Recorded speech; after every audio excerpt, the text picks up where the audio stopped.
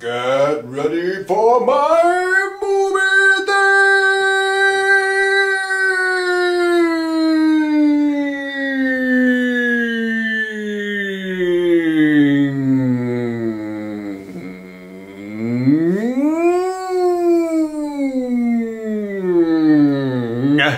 And now pronounce you Chuck and Larry.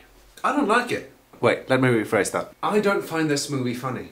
It's obviously made for the Mr. Woodcock crowd. However, as childish and homophobic as many of the jokes are, I think this movie stands a chance of actually reaching out to the kind of people who wouldn't go see The Adventures of Priscilla, Queen of the Desert. Now, you may disagree with me on this, but I think Chuck and Larry may actually have a positive effect on the struggles that the gay community still faces today. As a movie, I'd give it a frown.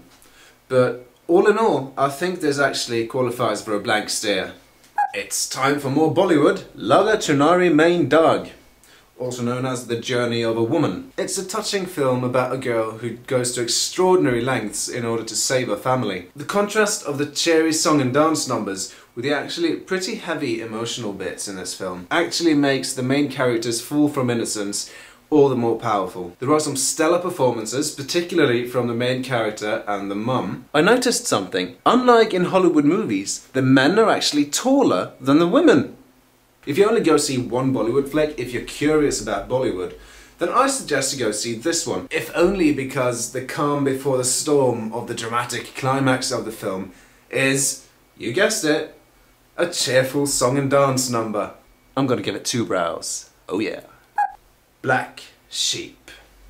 In 1992, Peter Jackson created the perfect New Zealand anti-zombie weapon, the lawnmower. In 2006, Jonathan King has created the perfect New Zealand zombie, the sheep. Not quite. The effects are surprisingly good. The acting is good enough for this type of film, and the humour is good. It's gory, it's disgusting, and it's fun, fun, fun. Bugger sore, bugger hostile, Black Sheep is where it's at. 2 eyebrows. The Invasion. Speaking as someone who hasn't seen the 3 other adaptations of The Body Snatchers, or read the book for that matter, I have to say I don't think it's as bad as the RottenTomatoes.com 18% rating suggests. It's creepy and to a degree suspenseful, though neither Kidman or Craig are on full form in this film.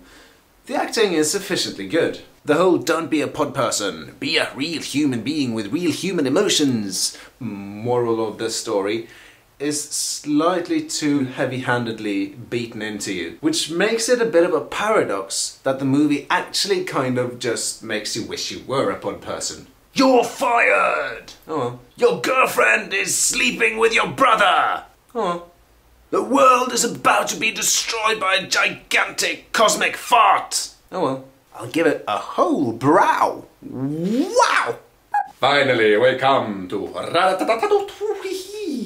I can't describe how lovely it is to see Pixar back at the Finding Nemo level of filmmaking. Pixar are still the best in the industry as far as animation and looks go. Just compare Toy Story from 1995 with Hoodwinked from 2006. You'll see what I mean. Having said that, it doesn't scream, "Look at me, I'm photorealistic! Ooh, touch me! Most of the time, it's quietly beautiful. Every single scene is immaculately designed, and they manage to give you a sense that they've actually animated a lot more than you see. Another good thing is that they don't rely on pop culture references for their humour, which basically means that you'll have a much more timeless film experience. You can watch this film in 20 years and it'll still be funny. Hilariously so. I'm gonna give this a special rating. You've never seen me give this to a movie before. I'm gonna give it orgasmic joy! Woo! Woo, woo, woo, woo! Wow, wow, wow, wow. That's all I've got for you today. I'll be back probably next... What? Aw, how did you get... Please help me eradicate my debt to Cafe Press by buying my stuff, as used by myself, Paper Lilies, Gymfraxia, and Nonny Gold. www.cafepress.com Magnus.